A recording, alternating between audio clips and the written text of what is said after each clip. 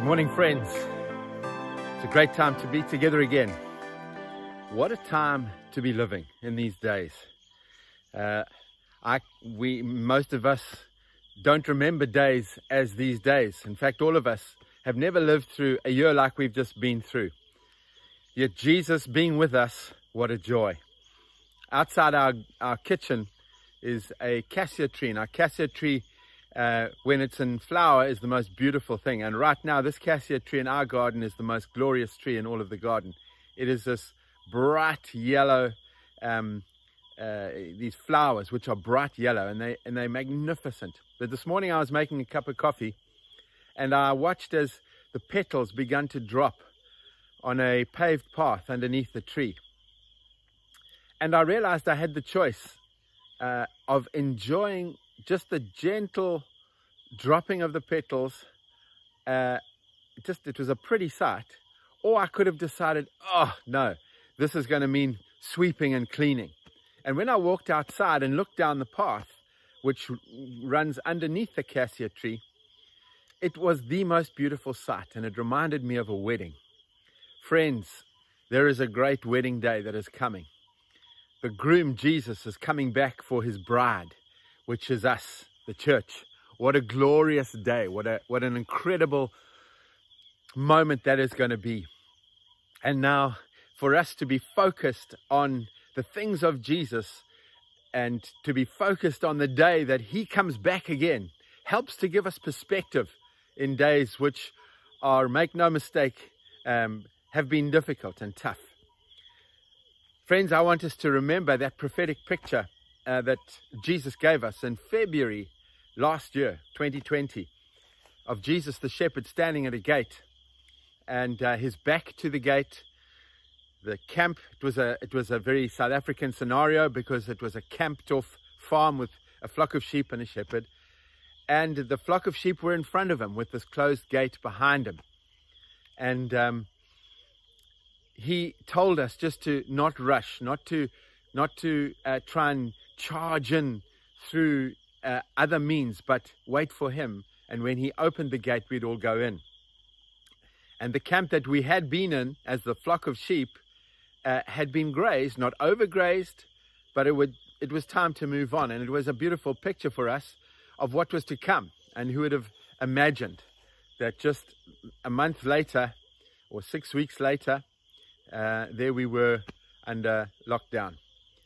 But friends, here we are, and Jesus has taken us into this new camp, we believe, speaking specifically for us as River Church here in northern Zululand. But it's important for us, even in this new pasture, to stay close to the shepherd and not to go charging off into the field, not to go running off on our own into this great new pasture that the shepherd has led us into. And friends, that never changes no matter what the season. To stay close to Jesus, to stay focused on our shepherd, to see his every move and to move accordingly in our following him never changes. In these days, friends, there's so much that's going on around us. There's some of those things are good things, amazing things. I mean, this year I've been absolutely astounded and amazed at what Jesus has done in building his church. I've seen growth in church, and I've seen growth personally in myself and Kim, in the church, and also just growth in numbers of people. There's growth, there's life, there's light, more clearly seen in this last year than I think I've seen in the 12 years that we've led church. And what a joy that is. There have also been not such good things. The challenge to stay focused in the middle of this constant barrage of media, of world media. And so staying focused has been a real challenge when when the media is bombing us with all sorts of things morning, noon, and night. This morning, my friends, I want to, and I would love to lift our gaze again to focus again on the great shepherd. And in doing so, to encourage us to, as a flock, to keep pressing into Jesus. So I'm just lifting our chins. I'm lifting our gaze. For some of us, we may be in a place where we're looking at a year ahead and wondering what on earth's coming, and are a little in trepidation over what's coming. Friends, I want to lift our chin. I want to lift our gaze. I want us to gaze on the King, gaze on our shepherd, Jesus, who's going to lead us through this year. And just as he did last year, he's going to lead us to victory. Victory is the song of Jesus. Victory belongs to the shepherd of the King. And victory is ours through what Jesus did on the cross for us. And so that is what I want to breathe into us. And I'm praying that the Holy Spirit does that this morning. I'm praying that this morning the Holy Spirit gives us a fresh revelation of the same King Jesus, our loving, glorious, conquering, victorious King, who also is our shepherd. And amazingly, the word speaks of him. He calls us even his brothers. And so, friends, this is who I want to refocus us on this morning. And what I also want to say is that if we're not constantly aware of Jesus, if we're not constantly focused on Jesus, just knowing that our proximity is close to Jesus, we can wander away quite easily from his presence. We can drift slowly, and all of a sudden we find ourselves in a place where we can no longer see the rest of the flock or Jesus.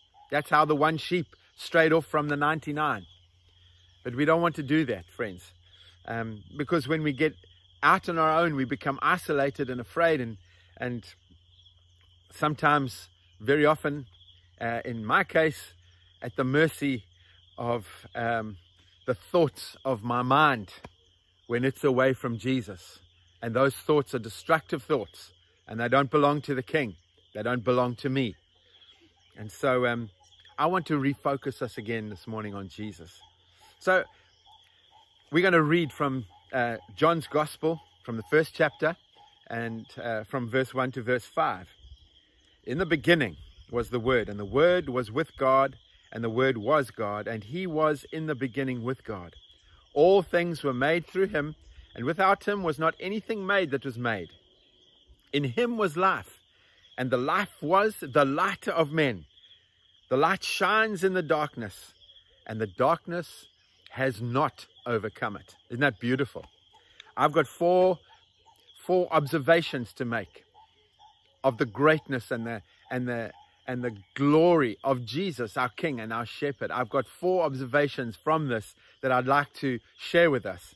And in it, I just pray that the Holy Spirit does the work of re-envisaging us, refocusing us on him. The first 2 verses of that passage says this: in the beginning was the Word, and the Word was with God, and the Word was God, and he was in the beginning with God. The Word, friends, is Jesus. And if we put Jesus in, we would say in the beginning was the Word, which is Jesus, and the Word, Jesus, was with God, and the Word, Jesus, was God, and he was in the beginning with God. And so Jesus was in the beginning with God. Jesus wasn't someone who was added after creation because of a need. Jesus was with God in the beginning. It was the plan of God. That is just how it was. Jesus was from eternal past and will be to eternal future. Jesus was with God in the beginning. And so, friends, Jesus is not subject to any power or principality.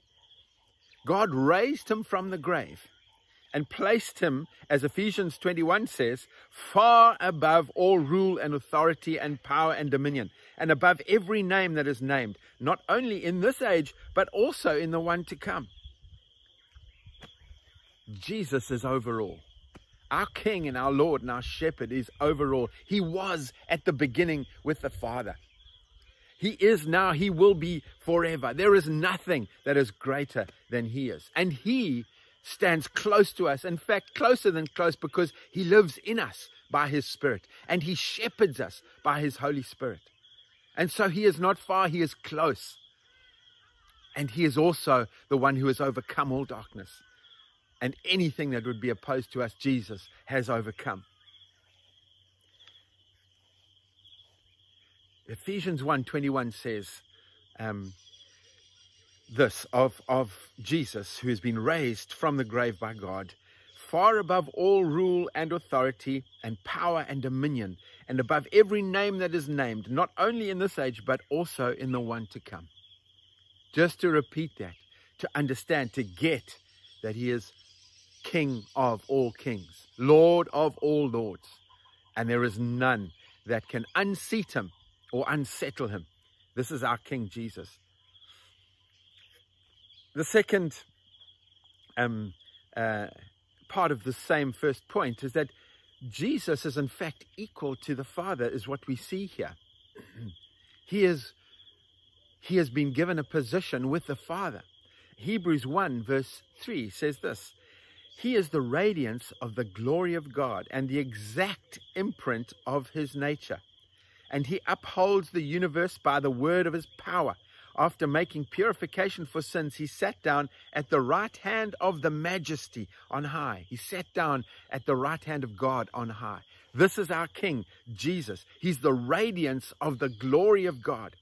He is the exact imprint of his nature. He upholds the universe, friends. Excuse me, we are outside.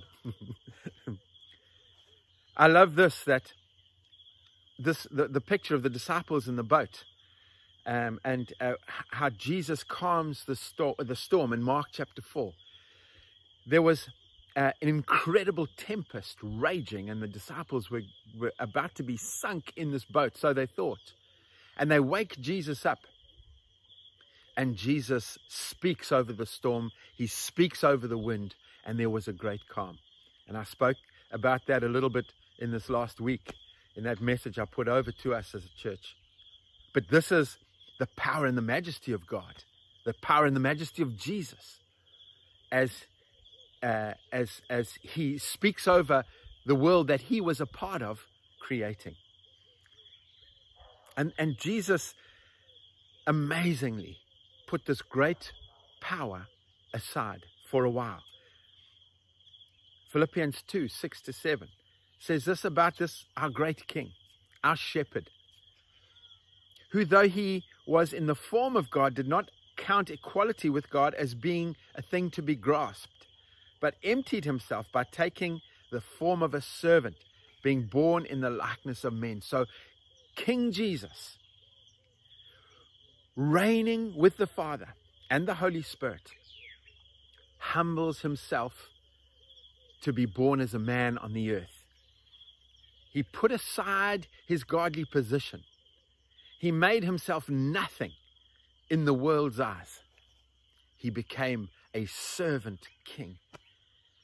He puts his equality with the Father aside, friends. This is the heart of our King. This is the heart of our shepherd. He came as a king, but as a servant king, to serve us, as a shepherd, to lead us, his prized flock of sheep.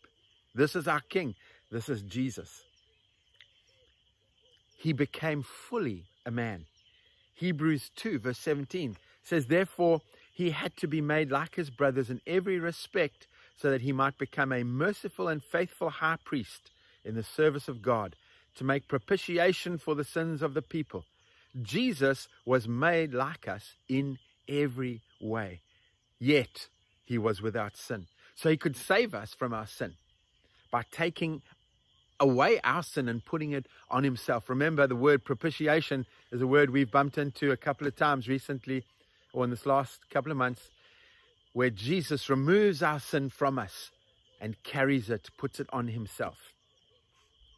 And so we have this amazing King who is these things. He is with God. He was with God from the beginning. He is God. He is not subject to any other power or principality that's in the world. He is equal to the Father.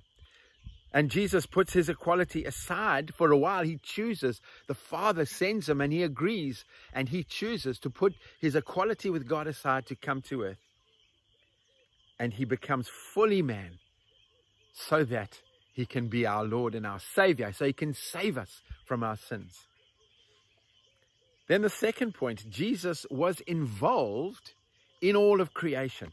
If we look at the third verse in that in John 1, all things were made through him, and without him was not anything made that was made. Friends, there is nothing Jesus does not know about. We may have secrets that we can hide from people. Jesus knows about those. He wants us to share those with him. He wants to lift the burden from us. Jesus knows all about them. Nothing surprises him. This last year, 2020, did not catch Jesus by surprise. He knew it was coming. He was with us through it and continues to be. Nothing surprises him. He was involved in all of creation. He knows all about everything that was created. He's been given authority over all of creation. And so isn't that a glorious thing to know, that he was involved in creation? That God, it says there, if we go back quickly, it says in the beginning part of that passage, in the beginning was the Word, and the Word was with God, and the Word was God, and he was in the beginning with God. And all things were made through him. Through the Word. God made, he created through the Word, who is Jesus. It's an amazing thought. And so Jesus was involved in all of creation. The third point, friends, is John 1 verse 4, which says, out of John 1 verse 4, the fourth verse of this passage, in him was life, and the life was the light of men. All life finds its source in Jesus. All life. I'm not talking about death. I'm talking about life. All life finds its source in Jesus. The life Jesus brings us and gives us freely when we come to him brings us into his light.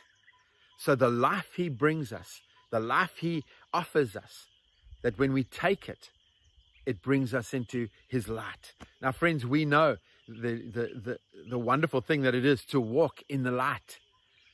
But we also know on a dark night, and as Eskom has cut, and we've not been aware of this coming, so we've not been prepared maybe, and we've fumbled around in the dark for a while, kicking our toes on chairs, and it's unpleasant, and you're unsure and uncertain.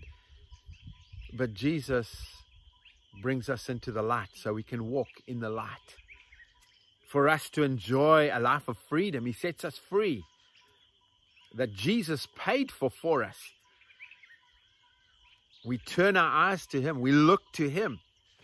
Because there's nowhere else that this kind of life can be found.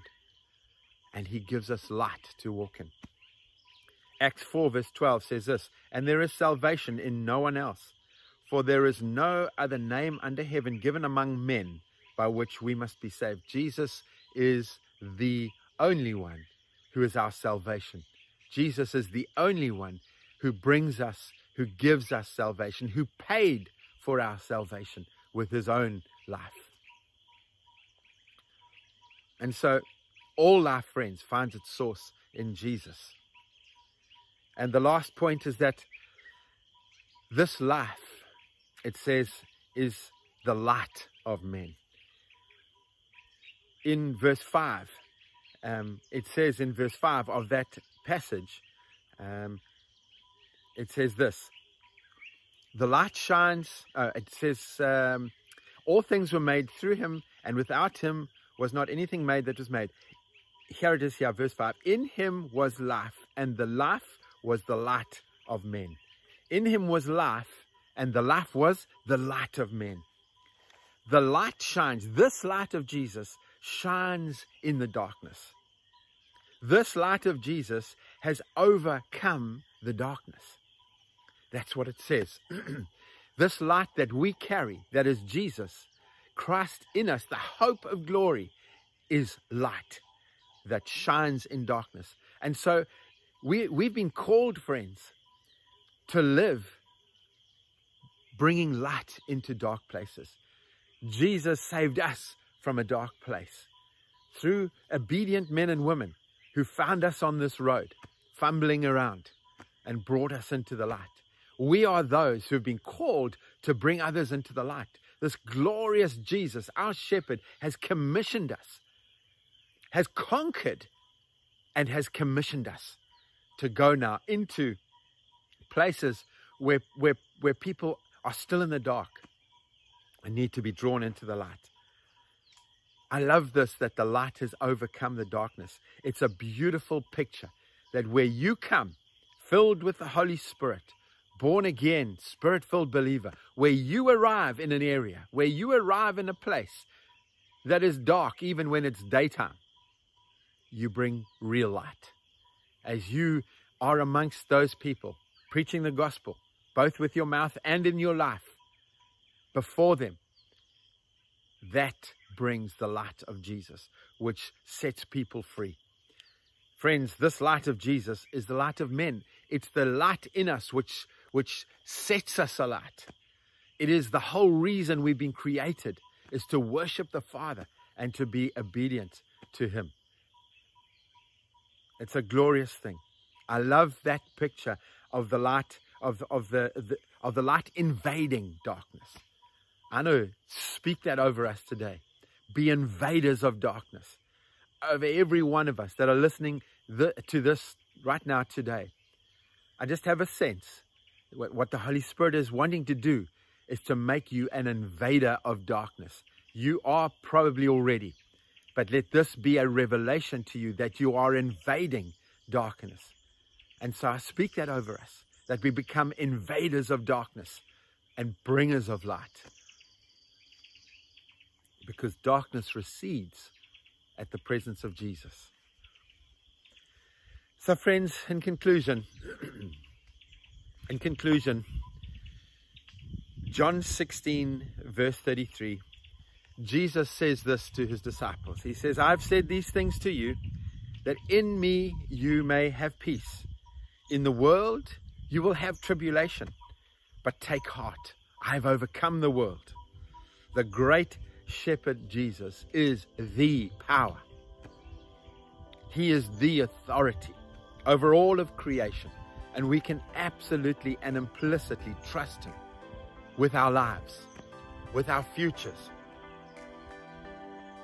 Let's stay close to Jesus. Let's focus on Jesus. Let's press into Him. All of who we are, let's surrender that to Jesus. If you haven't done that already, let's do that even now. If you've never surrendered to Christ, if you've never surrendered your life to Jesus, if you've never asked Him for forgiveness for your sins and surrendered your life to Him so that He can come into your life and become the light of men, ask Him right now. If that is what is in your heart, if that is your heart's cry, then ask Jesus, Lord, wouldn't you come into my life? And then find somebody that you can tell about that, who can help you and walk you through, because it's a thing of growth. It's a thing of, now you're a baby, having given your life and surrendered your life to Jesus.